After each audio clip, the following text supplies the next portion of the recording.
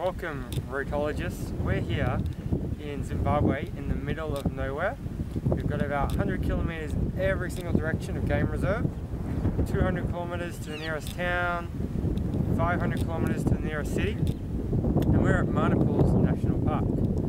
So last time we talked, I told you about Kruger, and at Kruger we spent 55 minutes driving, 5 minutes looking at game. Here, totally different. Here, everywhere you go, there's just animals as far as you can see. Right behind me, got a whole herd of elephant here. There's a buffalo in the water as well. There's some monkeys drinking over there. Behind, in the distance, there's some impala. There's a canoe over there. We've got animals absolutely everywhere. So Manipul's is famous for 3 reasons.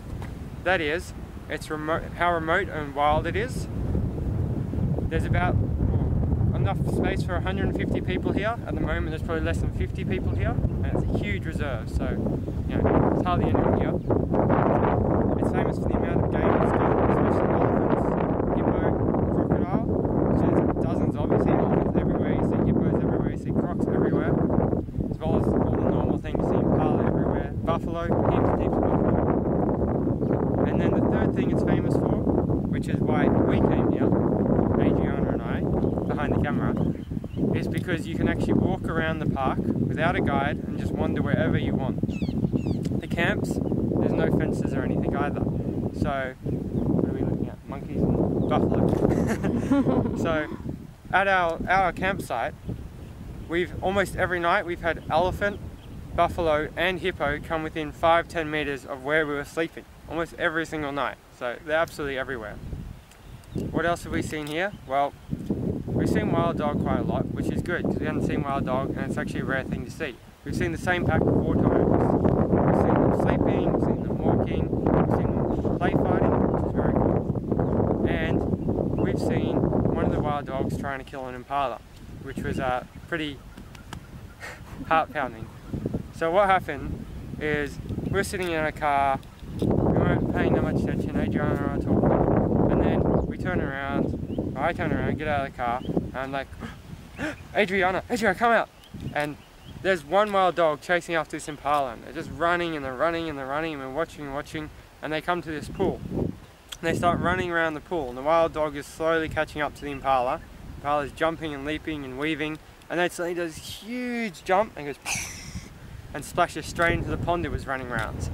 The wild dog looks down, sees it in the water, and just starts walking off. It's over, the impala is safe. But then the water at the other end of the pond just starts bubbling and turning. And we realise there's a crocodile swimming at full speed straight towards the impala.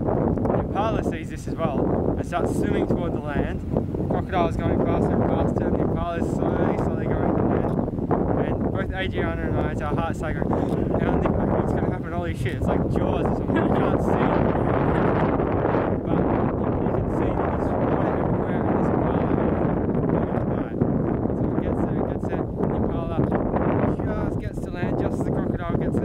And the crocodile comes out of the water and tries to get it, and just misses the impala.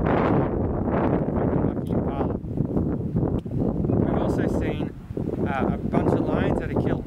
And this wasn't like when we were at Kruger and we saw a kill and the lions and they were like 150 meters away and you're looking through your binoculars. No, we were like 15 meters away, 10 meters away at first, watching the lion kill and just lie around in the sun, which was amazing enough. But then kind of people went off and they'd seen it for a while, but we stayed until we had to go back.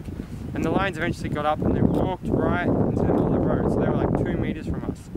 And we were like, we're not like hiding in a car, we're standing outside the car, and these lions like 2 meters away from us, which is kind of scary, kind of cool, a bit of both.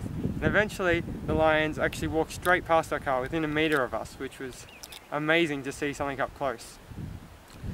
We've also just walked around, which we really enjoyed. We've probably spent 4 or 5 hours every day just walking. We haven't caught any lions, but we've found the wild dog. We've tried to do lion tracking, listening to sounds and watching the footprints in the sand. But everywhere we go, there's heaps of game everywhere, and it's amazing. Manipul's by far the best national park I've been to. I haven't been to many, but I think so.